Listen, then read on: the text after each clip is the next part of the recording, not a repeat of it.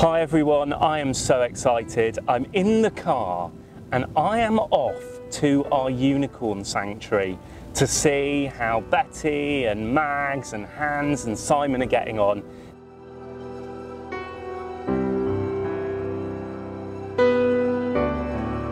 Now, overall, we could not be more thrilled with their progress. All the unicorns are absolutely thriving.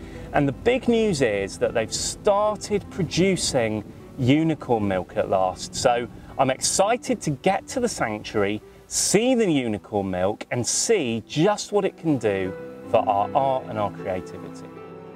Hi guys, it's Stuart here. I've got some really exciting news. I've just popped down to our unicorn sanctuary to check on the unicorns. The good news is Betty, Mags, Simon and Hans are doing super well.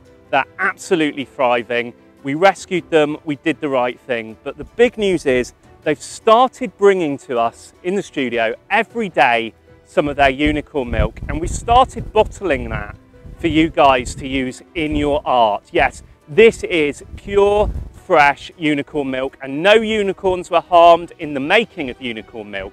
I'm here to ask for your help to support the amazing work that we're doing at the Unicorn Sanctuary. Obviously, the unicorns rely on your help and support.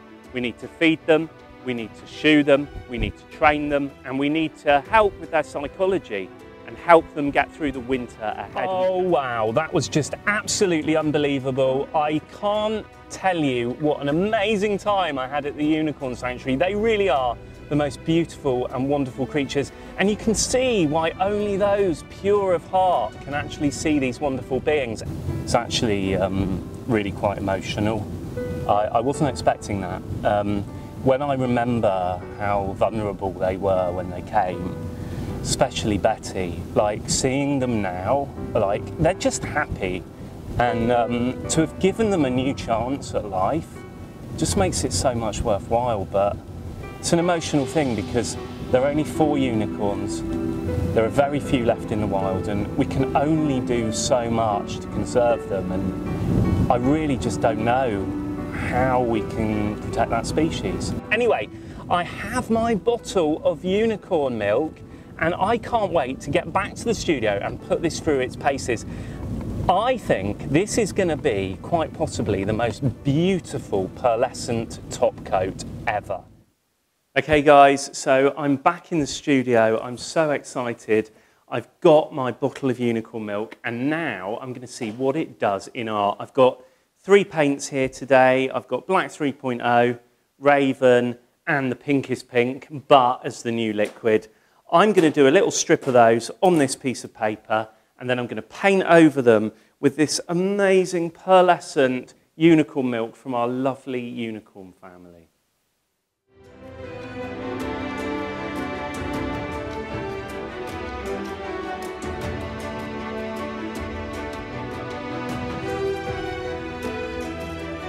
The unicorn farmers told me it's really important to give the milk a really good stir before you use it, so I'm doing that. Okay, I'm just going to do a nice layer over each colour.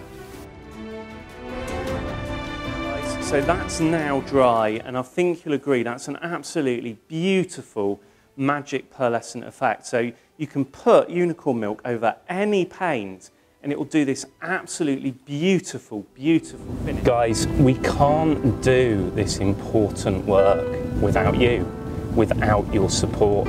These beautiful creatures need your help. Just 1 bottle of unicorn milk could buy Hans a new set of shoes or keep Betty in food for 6 months. So dig deep, support a unicorn today, order your unicorn milk and make that pledge. The unicorns are depending on you. Thank you so much for your support. Click the link below, find out a bit more about what we're doing with these wonderful, beautiful, magical creatures. Use unicorn milk in your work and share how you get on with the hashtag Culture Hustle. I love you so much. Bye. Oh, what's this? A little surprise from Mags there. Unicorn poo.